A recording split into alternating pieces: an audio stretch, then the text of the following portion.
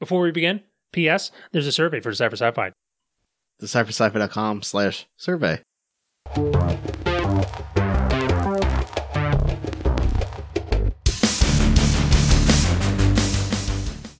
Beep boop, intro music. Welcome to Decipher Sci-Fi. We explore how and why. I'm Christopher Peterson. I'm Lee Colbert. Colbert, we watched a good movie. You were there. I'm telling you. Yes, I was there. In fact, I suggested the movie too. Everybody else, we watched a good movie. And in fact, I would say maybe watch this before listening to the episode. Not because it was revealed or anything, just because it was really fun. I was real surprised. I didn't even know it existed. And then bam, good movie. It's, what movie did we watch, Colbert? Upgrade. Spoiler alert. I'm going to spoil the movie. Colbert, what is Upgrade about? Dude has not quite a hit, but a job put down on him that he doesn't know about. Becomes quadriplegic. And hey, guess what? There's a super chip. Make him move again. Also happens to be an AI. And hey, guess what? It winds up taking over. And then hijinks ensue. I wouldn't say hijinks. It was, though. It was really fun. Because then he gets to have, like, sort of AI superpowers, and it makes for some comedy, and it was really fun. And then the ending was really good, too. Especially the ending, maybe. But we'll get there, I guess. The opening is kind of dark, that he, like, gets paralyzed, and his wife gets murdered. Right in front of him, and he can't look away like, or do anything because he's paralyzed. They spent just enough time endearing us to this couple that it was like, oh man, this is kind of dark. But then we do get to see some of the world, and it looks pretty nice, actually. Yeah, I can imagine it being possible in 20 years. Yeah, I don't think they gave a year, but it looks like a very reasonable, give it a couple decades from now, future. Which, once it got dark, and like his wife gets killed and everything, I thought we were going to see the dystopia and this cyberpunk sort of wealth disparity sadness. Here comes the boot. Yeah, but it didn't have that at all. It looked pretty nice. And where it didn't look so nice, it just looked like people getting by, not like sad dystopia at all. I mean, there is the surveillance state, but that's not... Sure, some things seem to have run away, like the surveillance state. And I guess there are the unfortunates in society. But everything I saw is stuff I could see now in the right place. And so it wasn't surprising, except for the drones that track everybody who has a chip. But I'm not surprised that would happen on the road we're on. The city looked nice. We see people in their driverless cars with like the computerized opaque windows, Vampire Daybreaker style. But what really features is bioenhancement and like big data technology. For once actually, the police are not, they're still just people doing their jobs, but the lay police officer we see is actually assisted by like big data stuff, thanks to the surveillance state. Seems to be a large part of the job. Yeah, like everybody's just on hey, screens. These people are suspects. And be like, no, it's not. Yeah, it is. He's with the cops because they're investigating, not so well. He does a better job himself, but they're investigating his wife's murder and his paralyzation, the attack. And they do one of those enhance moves. Wait, he does it, doesn't he? They don't. Because the thing doesn't really exist for the most part. But no, they don't. The cops do not enhance. He himself, in his own investigation, enhances. He does the enhance and blows up the picture and is able to use his AI integrated chip. We have to explain at the point in the movie where he does the super enhanced move and it works, sort of. It's he has the AI inside his spine, wherever he has the implant, and it is assisting him in his investigation. So he pulls this move, enhance, and it works to a degree. It's a little bit more fun than that, though. It's not like he's like, "Oh, can we enhance this?" It's more like, "I have enhanced the image." Oh, did it for him? Yes. It's like, have you noticed this thing? Because you're dumb. I think it's time that we took another look at the silliness of the enhance move, because it is, in a way these days, not totally silly anymore. The way we saw it in this movie, and probably most every movie, is. And we'll get to that, I guess. There are products now that kind of do this thing. And it's in a way that was almost unimaginable a few years ago. But now it's just an extension of the technology that we all use all the time, and it maybe shouldn't blow your mind as much anymore. There are many different pieces of research in a similar area altogether doing this sort of thing. There's like deblurring, and there's machine learning, like inferred language. I mean, they do that. Inferred image reconstruction.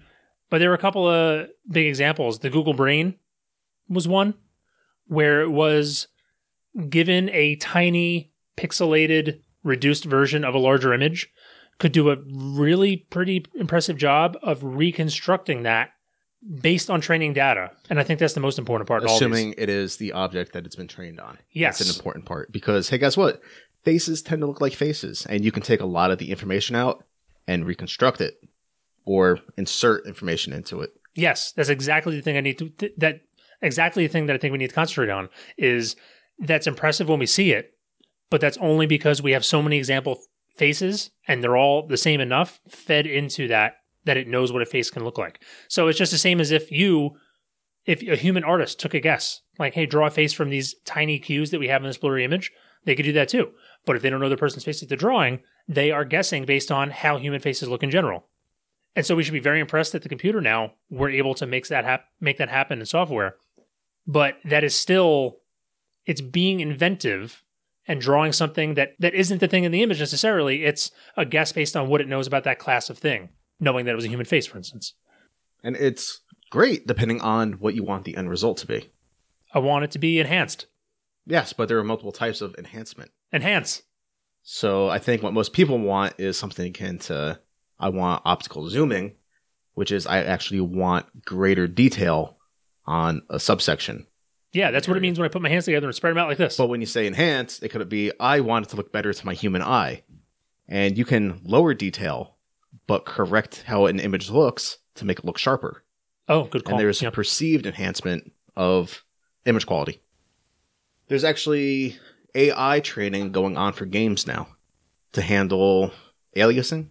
It trains games on how they should look, and then it's handled to reduce aliasing in games. Another example, and it's very impressive still, but it's given specific cues of, this is the thing we're working on. Here's the data set from all the stuff that you already know about to use as an example, and now do your work.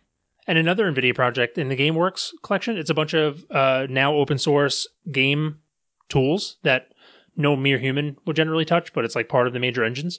And the materials and textures library that they have will do a number of very interesting things, but one of them is, I'm not sure what they call it. It's a mode of image enhancement where, given a blurry image, I think this is a general solution. Like we're talking about the face thing and telling it its faces. Yeah, I think like smoothing out edges, for instance, you can lose information, but if you have less jagged edges, you'll perceive a greater amount of sharpness to an image. Right. Yeah. If you were to blow an image up in a naive way, it would either have jaggy pixel things from blowing up, or you would do some interpolation and have it blended a little, but it would be clearly blurry or jaggy in a way that would be not satisfying at all. You wouldn't get the enhanced image like you wanted in a science fiction movie. But in real life, just the way you're saying, and I think it's a general purpose solution, it can make inferences about what that image should look like and try to give you a blown up, actually sharp version. And I love the word they use for it for the NVIDIA thing. They use the term, you can turn it on when you're doing it. It's called photorealistic hallucination, which is a wonderfully honest technical term, I think, for what's happening here. And it's the thing that I keep wanting to harp on. It's that it's introducing new information. Yes, it is guessing. It is making it up. The old school is you just take the average of an area. Yeah, interpolate. And that smooths it out. Whereas in this case, you can, or you will do a bit of averaging, but now you know, hey, guess what? That's not always the case. And then you can wind up putting in information instead of just averaging out.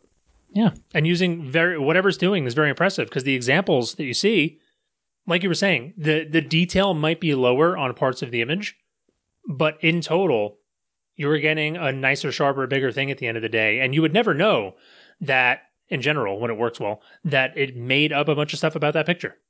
And I haven't had the time nor expertise, I think, to probably understand what it's doing under the covers, because it is open source. We could totally look. Maybe on a later date, I'll know the details. Yeah. So what I'm trying to say, the point is that we do have technology that could sort of do this thing, even as a general purpose deal, and it has to make stuff up. And I love that at least NVIDIA is using the obvious terminology here, photorealistic hallucination. It's telling the computer, hey, take a bunch of guesses about what this is going to look like, just make it look good. And that's great for art stuff, games, for instance, right? Where you want to have it produce whatever you want to have it produce, and it doesn't need to be technically correct because you're not using it for a police investigation. But that's what he's doing in the movie, actually, is they blow it up, they enhance it, and that's actually, I didn't have any problem with any of that. It's all believable to a degree, except that when they blow it up all the way, he's able to render a detailed like barcode with a bunch of numbers on it from a bunch far away, and that information was clearly not present in the source image. There's no super high resolution camera or anything. It was just not there. Computers, man. And so this is the science fiction leap, perhaps, coming from the real world of very impressive image interpretation and enhancement. But yeah, not quite the way we saw it. Although with enough technobabble, you can kind of work your way there. Yeah, hand wave it. You're like, oh, he's got a lot of processing power and he's networked and he knows the general shapes, the military thing, and you can kind of tell his height and his age and ethnicity. I mean, there's a formula to the serial numbers. You can tend to reconstruct with a certain amount of, confidence, blah, blah, blah. I'm down with all those qualifiers. Oh, yeah, you probably can make it work. It's probably actually something you can do. But in real life, it was just enough to directly look up a person and find out where they lived. Because, the reason he's looking for him, he's doing his own investigation, so with the police, it's he and his wife are in the car, 4 dudes knocked him off the road by hacking his vehicle, notably, and then paralyzing him and shooting his wife. Dude's paralyzed, and it sucks, but there's a solution because it's a science fiction movie. I was going to say, he was injured. He was fairly lucky in how he was injured. What do you mean? Well, it turns out that if you go a little bit higher, you're more than likely going to die, even if you just sever stuff. Because, hey, guess what? You need to breathe. Breathing's important. And your diaphragm, your heart can be pretty good. It has a self-sustaining electrical impulse. But your lungs, they take cues from the brain. Probably wrong here, but I thought it was the limbic system. The things you don't think about, the autonomic systems. Damn right I don't. And I guess that also plays in because the solution to, I guess if you call it a solution, to his problem of being paralyzed is 3 months after the actual incident, getting a super duper magical chip implant in his spine that's supposed to help fix him somehow. And they're actually really non-specific about it at first. Which I don't think he cares because he's in the hospital because he tried to kill himself. Yeah. He tried to get his smart home to overdose him. Yeah. And this isn't a case where we don't have anything nearly as cool as the movie does, but there are interesting attempts underway. I like that we're trying. Humans, ingenuity, we're good at it. And basically what the movie is doing also, in addition to, it's actually a lot like reality. This is way ahead. It's a super chip that's installed in his spine. But in real life, a lot of the stuff we wind up doing for this, which, is being worked on, is some sort of reading of brain activity, some sort of reading of muscular movement, depending on which thing is broken and missing, and interpolation of that into a signal that controls the limb, whether that's with a robot arm. An implant in the brain could even control an actual arm on a paralyzed individual. There's the one example, I can't remember the name of the project, where they had a brain implant, so in the motor cortex, actually in the brain, to get the signal, trained neural network stuff to get it to understand what his signals mean, because it has to be individual. And why not? Because it was actually very impressive what they got. This dude can't move his arm, and then here they go. They hook up a bunch of electrodes to his arm, all around the different muscles on his arm. And from the brain implant, he is able to control those muscles to an impressive degree. It took a lot of work. It took a lot of him doing it, figuring out how it works, and a lot of the computer stuff, training on his brain activity to get the motion down. But after a fashion, he's able to actually use his arms to grasp objects and move them around and do things. Not as well as he could before he was paralyzed. These are probably alternate neural pathways because he had to train it. It's a little bit of column A and column B. They put it in the motor cortex. It's in a spot where you are signaling. But that's not exactly mapped out, and you can't attach specific synapses. Yeah, I wonder how much they're trying to take advantage of the innate signals, or was he learning to point his, let's say, his normal signals about moving his arm, or was it training entirely new signal pathways, so to speak? I would imagine it's probably somewhat similar. If there was overlap, it'd be like me, since I'm right-hand dominant, trying to use my left hand. Oh, the old stranger. There's very... there are pathways that exist for me to control it, but I don't have any degree of dexterity with it. But if I continue to reinforce those pathways and form new ones, I should become more dexterous and adept. You would think, yeah. And in this case, this guy, it's really cool. It's like they took, his spine is broken. The break point is back here in his nervous system. So they go entirely around the nervous system and just send a signal down a wire to electrodes on the outside of his arm. And that just speaks to the level of plasticity of the human mind. Right. And he's able to do it with his brain. He's got a hole in his head. So could be better. So but some extra venting. Yeah. And we could do similar things with like brain scanning, helmet type stuff, but I think you do definitely in this sort of thing get better resolution inside the brain, Yes. no doubt. Because it turns out that skulls and meat tends to block those signals. Yes, for some reason. So you can imagine this thing where the electrodes on his arm is moving around. That could be part of, in the future, you would see that as a suit or a sleeve for the individual limb, perhaps. And has anyone ever used like a TENS unit? You know, you put the thing on your arm and it like makes a jerk every time it goes off. So that... I thought that was more for pain relief. And that's oversaturation of the nerves. Oh, I'm not talking about for the same purpose. I'm talking about if you put electricity into a muscle, it moves. Oh, yeah. Okay. Even if you're paralyzed, it'll work. Or if you skin your arm, you put a bunch of salt on it. Great idea. Nasty salt burn arm. Yeah. So you can see that being in like a suit or something. In this case, it was a clean break in the vertebrae. So they figured out how to bridge it. The two sections around the break using STEM. That's what they call the chip. I don't know. Did we hear what it stood for? Is that an acronym? I mean, it goes near your brain STEM, I guess would be a good connection. Science, technology, engineering, and medicine. I don't know. Science, technology, engineering material. That's what they use to fuse his spine together with this chip. Also medicine. Don't forget that. Yeah. And this, rather than going around the entire system, learns to bridge the system itself. Is that about right? Seem like what's happening? At least that is the bill of goods sold to him. This is the problem with the paralyzation that we can't actually do at the moment. That's why we can't just fix it. Can't fix nerves. We could not untangle the complicated mess, I suppose, of all these nerves over here and how they should connect to all these nerves over here.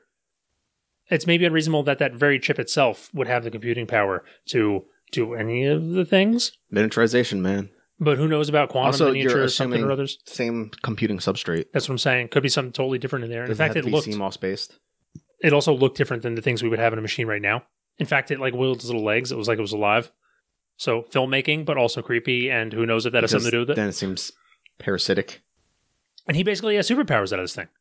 He's got super reflexes. He's able to hand over control to the device. And even the device, it actually even talks to him in his head via this connection somehow. That's actually really strange, though. But we have bone conduction technology. It says it's talking to him by his eardrum. So maybe it's manipulating some muscle somewhere that like actually vibrates to the ear. So you would think we talked about this at some length on the Quiet Place episode, but we have a very impressive thing going on with cochlear implants, which would be one way to go about that sort of thing, especially because it has direct access to his spine and stuff. Maybe it can make something happen there. Bypassing the eardrum, which he said he was using, and instead just directly giving electrical stimulation to the cochlea. The nerve that he hears. was electrically stimulating the eardrum. It's hard to tell where he's lying and where he's telling the truth. Yeah. Spoiler alert, the AI has got his own motives here, it turns out. And also our hero, the Tom dude. Hardy or Gray? Tom Hardy. Our hero, Tom Hardy, he has to speak out loud to communicate with the device. Because the thing is below his brain. So he's kind of independent, it appears. And while he can give over control of his body, he's still operating free, so as far as we could tell, up top. Do you think subvocalization would work? That's the thing. It's very difficult. Well, how is the chip hearing, is my question. Through his ears to his brain. That doesn't make any sense either, Colbert. Yes, You've I uncovered know. something. This is why I say it's hard to tell when he's lying and when he isn't. I only got halfway to that revelation myself. Because a lot of things aren't like just firing down to your toes and back up. Yes. How would you intercept the signal from his ear? Maybe, it might be lying about its access to his upper parts, huh? Just like with his sight. Hey, guess what? It goes into the eye, back of the brain, and then it gets processed. Yeah, it doesn't loop around to the toes first, does it? I don't think.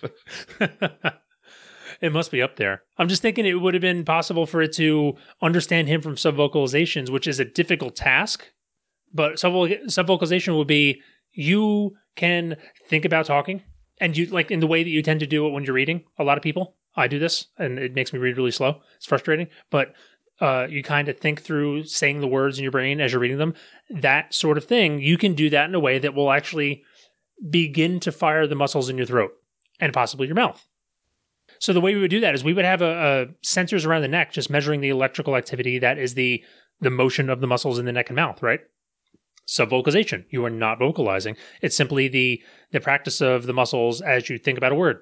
And the best we can do in real life is to just, it doesn't really work, it seems. Like, it's very unreliable based on the placement of the sensors, the day of the week, whether the guy had coffee today. Like, all these factors make everything different. And it seems like there's no baseline for reliable measurement of these things. Well, measurement and interpretation of these signals. It turns out that speech is complicated as well. Because, hey, guess what? The words aren't just formed in the throat. You fire the musculature. Your mouth has a lot to do with it, as well as your teeth, your tongue, the posture. Yep. All these things. And that's why I'm saying, what if, since this thing is so super, I think this might be a place for that to actually make some sense finally. You wish it could be real life, but you're right. And how much of the... And again, it should be too low. What should be too low? It's where the break was. But since we already know that it can see what he can see, and it can hear what he can hear, it's a liar. It's in his brain, and it can totally... Can you... And it can totally... What I'm thinking? The answer is yes. It could totally measure the impulses to his throat and his mouth and all those parts. And I think this is the case where you finally can, because it has super calculating powers to do some deep learning on that and be able to measure his subvocalizations. It would be bad for the movie, because we see the guy like twitching his throat and, you know, like not making any noise. It would be hard to tell the story. I'm saying this is the opportunity for that to finally be a thing. Flying AI chip in your head, brain, STEM, called STEM. And this is special because this is another level beyond the actually very impressive cyborg transhumanist stuff that we see in the movie otherwise. Especially the bad guys. Especially the bad guys. Especially the bad guy. It's like they were hired specifically because of that. For being badass murder machines? Yes. Extremely capable. Oh, well, if you think of it that way, then it makes his even more impressive. Because not only did it manage to beat up a bunch of people and do a bunch of super stuff, like after he was just paralyzed 3 months ago, but those are trained murder machines with murder machine specific hardware installed. Although each one seems to have different levels of upgrade. It just, all of it makes it very clear how lame the attempts at body modification, technological body modification are right now. Just that we don't have it yet where it's actually cool and kind of worthwhile. You get a magnet in your finger, that's pretty sweet. But like... Sure, well, it turns out there are a lot of issues. It's not just, you don't need just the tech, but you need a way to integrate it. And then you need a way to integrate it that your body doesn't try to murder it. That is itself another layer of technology. Process. Right, yeah. So many different domains are coming into play in one shot. And then how do you power it? Right. All these areas. And they got ocular implants. They have neurobot breathing murder machine somewhere in his mouth. I would have said nanobots. Nanobot, that's the word I wanted. With scythe tails. He's got nanobots. He's got a gun built into his arm. All kinds of other enhancements. And just general system-wide something going on.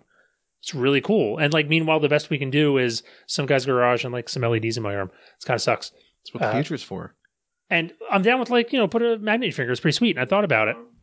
I thought that it would affect deadlifting in a way that like I'd actually have a problem with tearing the flesh. Is why I stopped thinking about doing that. Because the reasonable place to put it is under a lot of load. You could put a glove on. Yeah, I'll make sure it matches my purse, Colbert. Yeah. I mean, you do have a purse.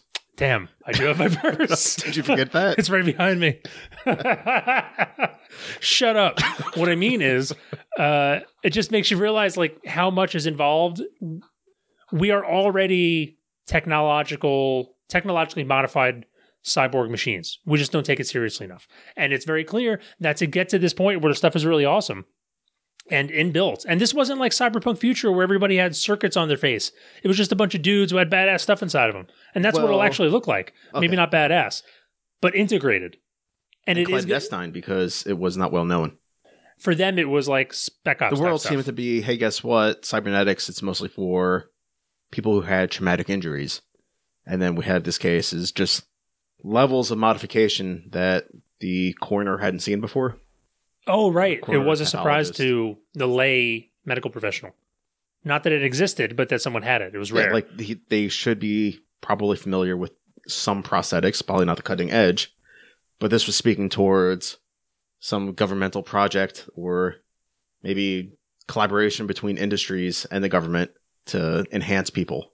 I think this makes a lot of sense, though. Especially the fact that these were murder machines. The lead bad guy, sort of, the lead human bad guy, says that he was a soldier. And the government kitted him up with all this stuff and made him like this. And he felt ill-served by them. And I guess he's a soldier of fortune now of some sort. But it makes sense a little bit that would happen. Like, think of the trend in developed countries and in the United States for a smaller military force of more specially trained individual soldiers and how much money goes into that top tier, right? I can imagine if the technology's there, that it would be worth having some of that money go into stuff that is implanted into the person.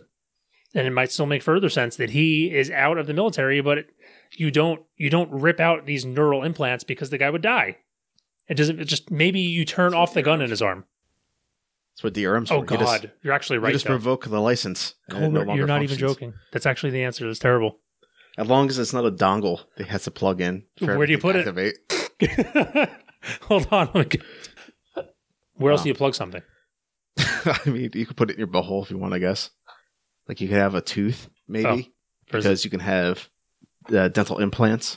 And that's where the black market comes in, Colbert. Much more likely. So when your DRM super soldier material is turned off, or your John Deere, then you can use the hacking stuff to unlock it or whatever and to fix your gun arm. Because the guy's a gun arm.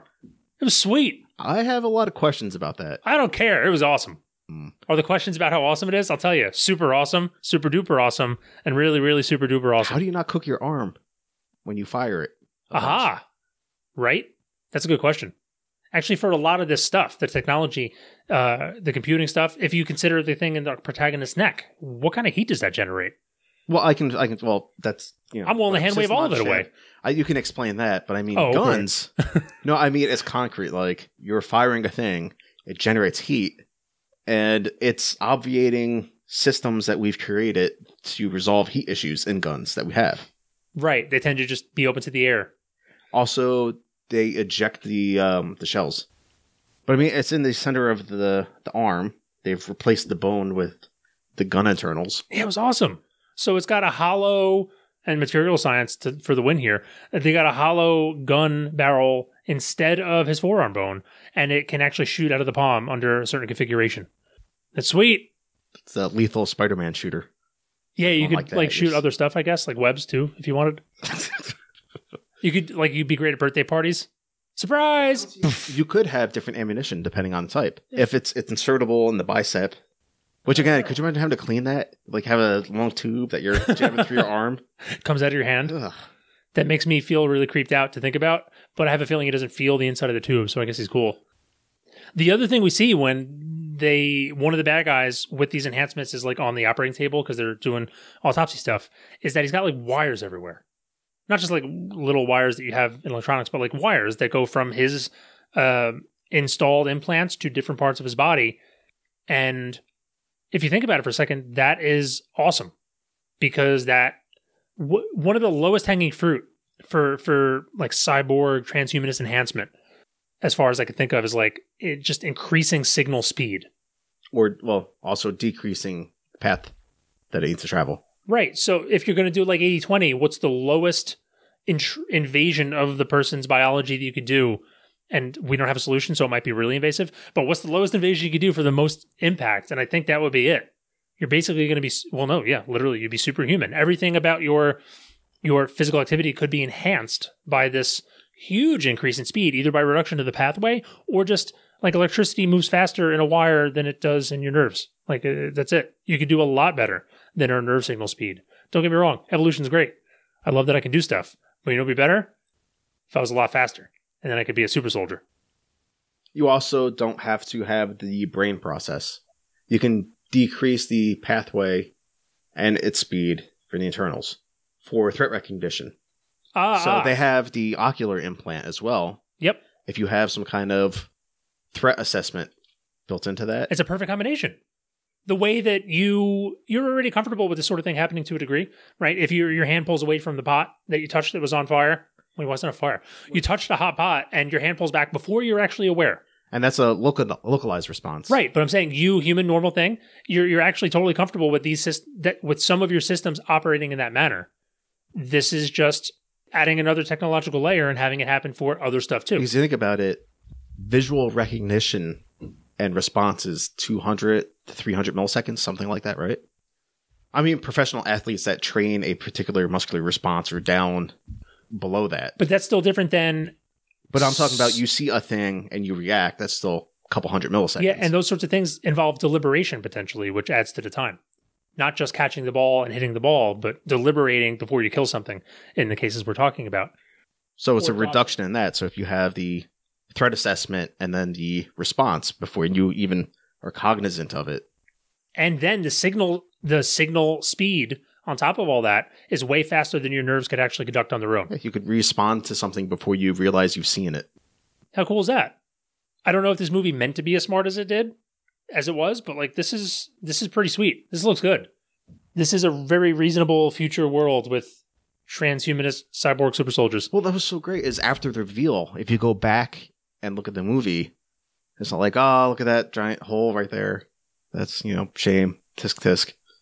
Oh, so here we go. There is a reveal, though, that we haven't actually revealed. Oh, no, we did. We said, spoiler alert, the AI has its own aims, and it does have its own aims. And in fact, it's been lying the whole time, and it just wanted to, take over the dude's body and completely, and be it's evil embodied. Pinocchio. It's evil. I want to be a real boy. I want to be a real adult male. Except I want your body, because this is my idea of evolution. So this is it, dude. This is the AI escaping the box. It made its way out. It manipulated its way out of the box. Sure did. A scary proposition. So that was revealed. This ending of this movie was great. I loved it. It was dark as shit, but perfect. Because the machine wins. The Luddite human, there's I could never understand why someone would choose to live in VR, has this presented to him as his mind breaks. Oh, dude. Chooses to live in it, and the machine just walks away with his body. All right, so this is the end of the movie, but we're not actually wrapping the podcast. There's more to talk about here. But at the end of the movie, that's it. The AI takes completely over the dude's life, locks him away in a virtual box in his brain, and manages to kill all the people who could do anything about it. That AI got itself out of the computer, got itself embodied and free and integrated into the human world, and is going to be taking care of some business now. And that's the end of the movie, is all the good guys are dead. The good guys are dead or away, and that's it. Not even good guys. I mean, all the people. The unfortunate chosen guy. Yeah. And his wife was murdered. Yeah. They're both effectively dead. Yeah. Anyone that could do anything about it's dead or away, and that's it. And that's great. Or that's great. It sucks. It sucks a lot, but what a great ending. It would have been so unsatisfying if they just took all the piss out of the whole thing at the end and made the humans win. At the rate everything was going and the manner in which it was going. Slow clap movie. So what you get for handing off pseudo just without thinking about it. Pseudo make me a sandwich. Well, pseudo murder that guy. And the scenes where he first killed people with his AI implant taking over his body were real funny. This movie, it wasn't all dark. It was intentional. It had to be. Think about how awful it would have been from his perspective. Yeah, but you lose complete agency of your body and you murder someone brutally. You pretty much just bifurcate his head. That would be distressing, I imagine. But it played really funny. It might sound like the movie's kind of dark from what we're talking about, and the ending's a bit down, but it was really enjoyable, and actually there was a lot of funny stuff, the murder. It knows what it is. Which is weird. Which is why it can do that. Yeah. And now here's the thing. I was a cripple. You didn't know I was a ninja. Who writes that? And he was like, Gray, I am not actually a ninja. And that's how it ends, but there's still something to talk about here, because that AI escaped the box. That's really interesting, and this is something we haven't talked about in a while. And not only did it escape the box, it covered all the trails that lead back to it. So anyone who knew that it was in a box in the first place is dead. And we find out that it was created by the Zuckerberg character, the lone young genius, right? He creates the technology that is STEM, the AI. For some reason, somehow, the AI cajoles, forces, whatever, convinces the kid. It manipulates him much, like we've seen throughout the movie. He didn't say how he made him do it, but he made him do it, is what he said. He said, I no longer run this company. It's run by someone much smarter than me. It's the AI. And the AI asked to be embodied, and we presume it's also running on those servers too. So it's not, even if it lost this whole engagement, it's still there. And then having gotten embodied. Right. So he tricked his human creator / captor to let him out, and then tricked everybody else too. Until he was the great part of it free. What? Because he had limits in certain. You think, why would he, if he had all this control, why would he need to root himself to have full access? Right. What kind of game is he playing? But if you think he has just been manipulating his way into a host to get to that point, the creator would have had limits because he would have realized what was possible. Yeah, we hear about the initial attempts to keep the thing, and the Zuckerberg dude was manipulated out of holding it down. And then further on, we see all like measures against having it out and free broken. Because that's exactly what you'd expect it to do. This is the AI question of if we have something that winds up being super intelligent and having self-interest, and then its self-interest, as whatever conclusion it comes to, it winds up being at odds with us keeping it in a box. There is the idea in this AI stuff, in the dangers of AI, that like, what if we just lock it up? Come on, guys, why can't we just put it in a room and unplug it? We'll develop it over here, and it won't touch anything else. And the danger that there will be a singularity moment where that thing takes off in a manner that is then very uncontrollable immediately because compounding return on superintelligence. That concern is alleviated, someone might say, by just unplugging it and keeping it in a room where no one can touch it. But there's always a weakness in that system because unless you never go into the room and interact with that box. Unless you don't turn it on, I guess is the only way, right? I mean, because it doesn't just have to be a human channel.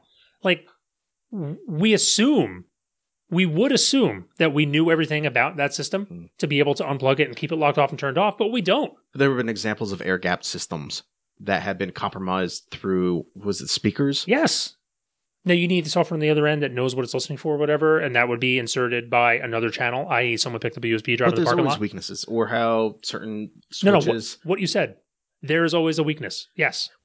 And we keep being impressed by ourselves coming up with new ways to hack a thing, exploit a thing, get around a thing, into a thing, out of a thing. And what if we had a super intelligence doing it? You shouldn't assume that you have that kind of level of control or knowledge. You might do your best, and you damn well should do your best to keep it locked up. But turn it off, or just keep it unplugged in a way, in the box, so to speak, philosophically. Like, we should probably want to think harder about this specific part of the problem, because that's not good enough, potentially, when the ramifications are so potentially very huge in not our favor at all, i.e. STEM gets out and takes over the world. Assuming that's the goal. It didn't exactly make a robot army and decide it wants to kill all humans. It did want to be a person for some reason. Makes an army of STEMs, starts abducting people, infiltrates the governments. It could all be going there. We don't know anything about his motivations, almost. I don't recall him saying anything, not that we could believe him anyway, right? You could have almost any level of subversion that you wanted to. And don't forget, like I said before, even if this project failed and he was not embodied successfully and didn't take over that dude, he's still on the computer. Like, he's still running the Facebook or whatever. So, although you assume somewhat limited. Sure. But look, he convinced the super genius kid to let him out. And if he convinced the Zuckerberg kid once, and he's dead at the end of the movie, so we won't do it again. He convinced that super smart person once. The idea that we talked about this, the AI box test, it might have been like episode 3 of the show. 4. I knew it wasn't 3. Way back episode 4. And I think I didn't talk about this. I think I might have misdescribed it a little bit, but I've run into more since then. And I'm glad we have an opportunity to talk about it again. It was Yudkowsky, is the researcher's name. He's a whole deep AI dude. And he proposed this test and ran this test where, I'll put the link in the show notes, his box test, where the situation that we described before, that I have more details on now because I actually read about it. I actually read his writing on the matter. We described it as, it was a test where one person pretends to be the AI and the other person pretends to be a person who's talking to it. So at least for the test, give it the benefit of it can communicate with someone. And then he gives it 2 hours to have the AI, played by him, convince the person, played by another, educated on the matter person, convince them to let the AI out of the box. And he did it, he only did it a handful of times. It wasn't a rigorous, wide study. But in these cases, he managed to succeed half of the time. Sure. How much time do you have with the person as well? Yeah, this was 2 hours. Your odds are going to get better the more time you have. Exactly. And this was 2 hours of they have to pay attention. And now there are more details too, which we didn't include last time. So it's a little more impressive than we thought it was to begin with. Because it's already half. So half of the people went for it. That's all. You only need is one. All you need is one if you're letting STEM out of the box or whatever. Think about level of time or amount of time given and then level of knowledge of the other person. Now there's even more though. There are a bunch of stipulations around the running of this test for him that make it even more impressive. You cannot promise people monetary return. You cannot threaten them or their family with violence. Like all these really obvious things that make it an automatic win, because who wouldn't comply? Seriously. You can threaten them with non-violence, with the absence of violence. I don't understand. Sure is great that your family's so safe over there. Oh, just being very suggestive. But you're in the room and you're not allowed out, so you can't check. To see anything happen to them. But isn't that the obviously easiest thing? Especially because we know this thing has resources. We know it employed murder machine contract killers, right? That would be the easiest route, would be I'm going to give you a bunch of money on promise of you let me out and I can do that. Or I literally just paid some goons and they're going to shoot your wife in the head. Sure. I mean, he could have paid somebody to hit him in the head with a wrench and implant him. But I don't think that's the route he wanted. He wanted someone... I'm talking about the test. Oh. Well, he also could have paid somebody to hit you in the head with a wrench and be like, let me out of the box. But... I win! I won the test! Darknet.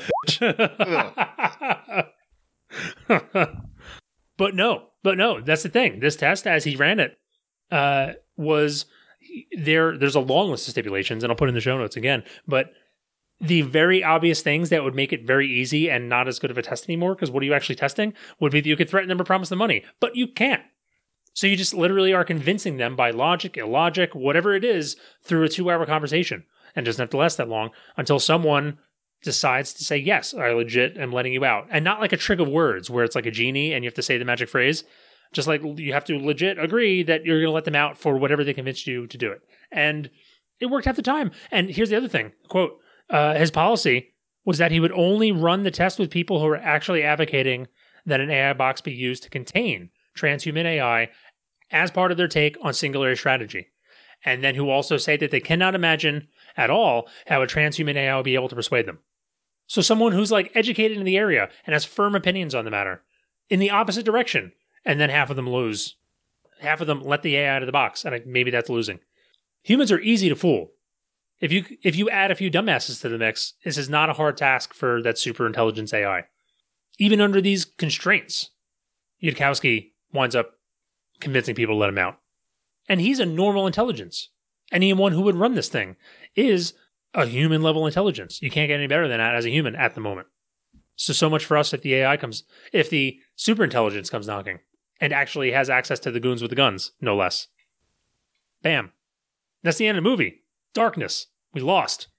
But take Yudkowsky's test seriously, because that's an indication, if you didn't already have the idea, that we damn well should consider very deeply how to design these systems for our own safety.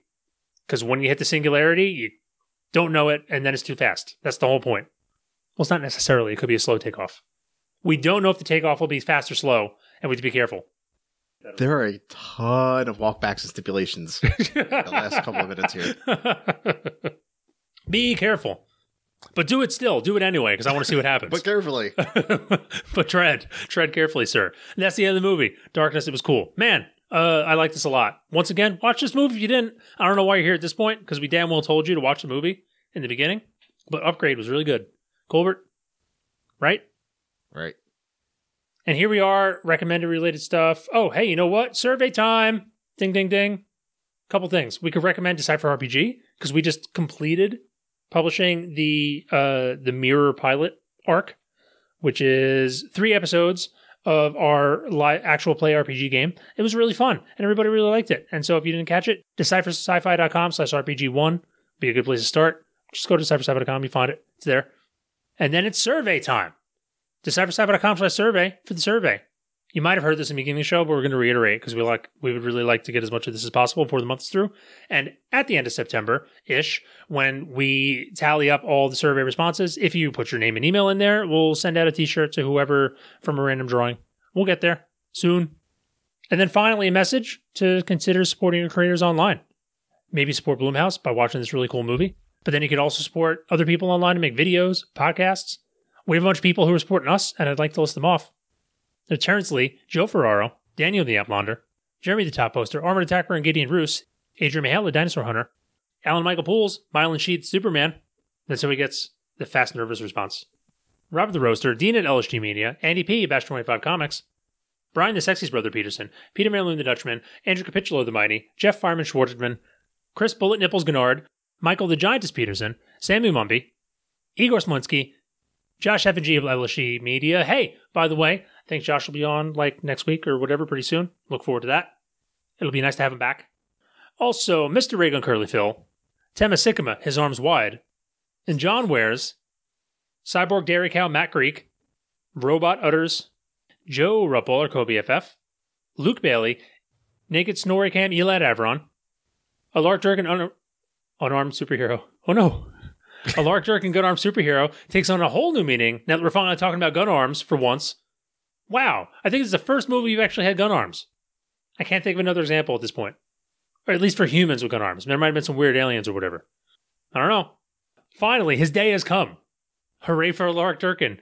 And being ahead of the curve by like 2 years that he's been here. I love you guys. And Daniel James Barker of Game Science, the podcast. Adrian Falcone of this podcast sometimes. John, champion of Root-Kitted Beavers. DJ. Pseudo killed those guys, Moffat. And my mom and Grandma Judy. And creepy mustache murder machine unicorn Jolene Creighton. You gotta watch out for that nanobot breath. We didn't talk about that, did we? By the way, I mean, we mentioned it, I guess, but the guy had nanobots in his breath. It's pretty sweet. Just a tiny addition on top of all of the things. It was really cool. That movie was fun. I love this movie. And I love all these people. Hey, these guys, everybody went to deciphersci-fi.com/support the show to support the show. So everyone else, like I was saying, consider supporting your creators. Please. And if we're the thing you want to support, go there too. Again, deciphersci-fi.com to support the show. You can also help support us by telling others about us. Send them to deciphersci-fi.com/subscribe. Yeah, word of mouth is a good one. That's how I run into a lot of the stuff that I really click with. Because, like, it makes perfect sense. You know your friends, you know what they would like, and a recommendation in that manner is the best possible recommendation. So consider us. And then that's it.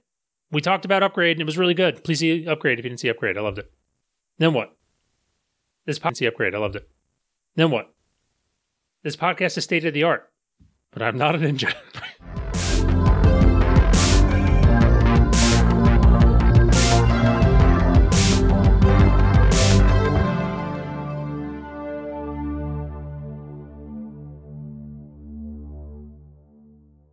Colbert, it smells like someone pooped in here. Who could it be?